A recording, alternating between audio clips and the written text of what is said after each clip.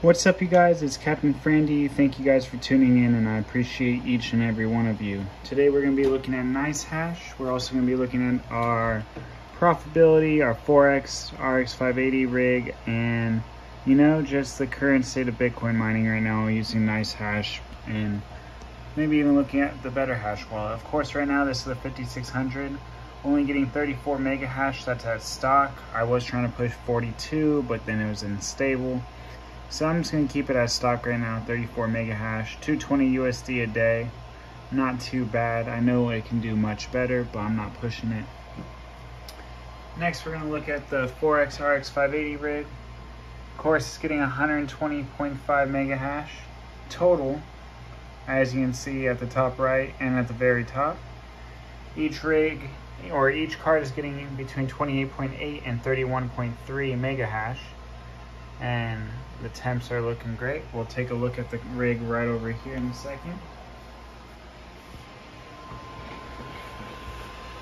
Here's the 4xRX580. Might be adding my adapter to the motherboard pretty soon here.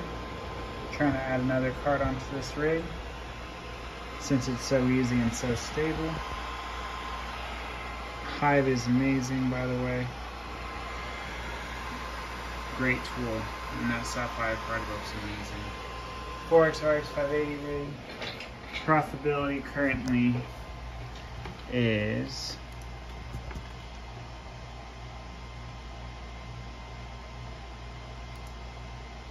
$986 USD a day, which seems a little low.